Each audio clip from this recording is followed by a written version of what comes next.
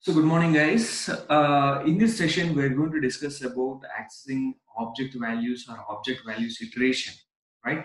So in the previous session, we discussed about foreign and for off loop. Now in this session, I want to discuss about object.values and object.keys. Nothing but how can we extract the values of an object? How can we extract the keys of an object? Can you see here? So go to the program here. So here I want to access values and keys of an object. Let me have an individual object here. This is an object. Let me copy very quickly.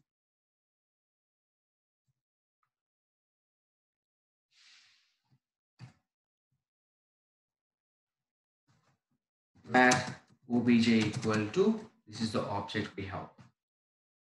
So we have a method. If you want to get keys, let me take a variable key. Object is a predefined thing. Dot keys is a method. Object dot keys. Only we will get the keys of an object. If you can print the value k, can you see what you are going to get here? You are going to get only keys of an object. What is the keys of an object? That to an array. So that is going to return an array which contain all the keys, guys. Let us see how the output will be here. Let us refresh it. Can you see the output is here? Undefined. Convert undefined of object. What is the problem here? Let me check it. Sorry guys, we missed the parameter here. Obj you have to take. We want to get the object keys from, we have to pass a parameter, right? Yes, that's the problem I'm thinking. So let us go and check it, guys. Your output will be an array which contain all the keys of the object. Can you see? This is an array. This is not an object here. This, can you see? This is going to be an array.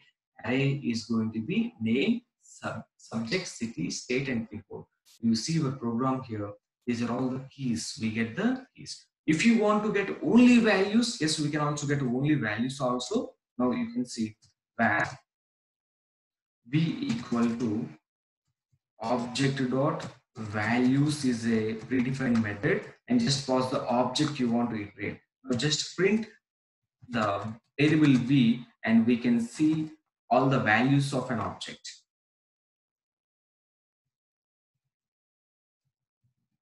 Can you see now? My output will be, so this is going to be values and above is going to be keys. This is how we can extract the values of an object and the keys of an object, guys.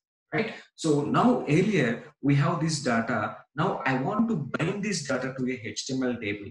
So let us bind the data. First of all, we have to iterate it and bind the data to a HTML table. Let us see how this example works very quickly. This is the data we have. How many records we have here? We have 3 records. Let me iterate each and every record. Do you see?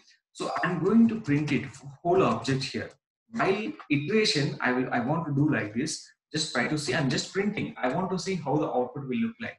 So can you see? This is the C array. This is object, and this is an object, and this is an object. The tooltip is coming, right? So this is an array. Can you see here? Array 0, 1, 2, 3. What is this 0, 1, 2, 3? Array. So can you see? This is an array. This array contains 3 values, but the 3 values are objects. Everything is an object, guys. But if you want to get the first object, how can I write it? This is 0, right? If you can write 0, I mean, so if you can write obj of 0, you will get the first object. Yes or not, right? Can you see here? The first object you are getting. So if you want to write 1, 2, 3, 4, how many times you are going to write like this? Is it easy? If, for example, now my array contains 3 objects. Okay, no problem. I can iterate 0, 1, 2. But if sometimes your array contains many number of elements, many number of objects, then is it easy? Right? Maybe 100 objects, maybe 1000 objects. So we have to iterate it dynamically, right? So let us write a loop here to get the values. First of all, I want to generate a table. Guys, all of you check it carefully. I'm just taking a table tag open, table tag close. Here, table open, close. In this, let me have an ID for this. ID equal to records, something. You can take any variable here, no problem. Any ID you can take it in here. So I want to generate a logic. I want to write a logic to generate a table by using the data available in the array. So now for this, what I'm going to do. So first of all, I need to get the headings. I have to append that headings to my table. So what are the headings here? Name, subject, city, state, pin code are the headings, right? Okay, let us get only headings from the first record. So what I want to do here, I want to get only the columns. Just now we seen how to get the columns of an object, right? This is the how we can get the columns of an object, right? So let us have a variable that calls equal to, so object dot keys. Just I want to get the keys, but in this I don't want to take all obj of 0. Obj of 0 means the first object only. See, for every object same keys and same keys, right? Just I want to get the only keys of an object, that to first object. So if you can print the call, so we already seen the columns are cols. The calls are in an array. Can you see the calls are in an array now? Now what I want to do here, let me append these columns to a th tag. Generally, if you want to display headings in a table, we have to use th, and the th should be in here. So here, while iterating, let me have a variable where records records equal to an empty variable I am taking. So let us bind records plus equal to open tr. So I want to end it here also. This is just I'm doing concatenation, but in this I want to get my headings. So every heading should be in th na. So the heading should be dynamic. So what I want right here, for all of you check it carefully, where I equal to 0, I less than calls dot length. This is how we can iterate the array length. Later we will see how can we find the length of an array and all. But calls, what is this calls? How many records are there in this calls? 4. I mean 5. Sorry, we have 5 columns, right? So now let us take this as a I++. Just say some of you console.log. Just I'm printing it. Calls of 5. Can you see now? It is going to print first column, second column, third column. All the I don't know how many columns are there. All the columns are printed: name, subject, city, state, and pin code. But this should be in a th tag now. So these are going to be headings, right? So what I want to do, let me have a th and concatenate this. Let us see how the output will become.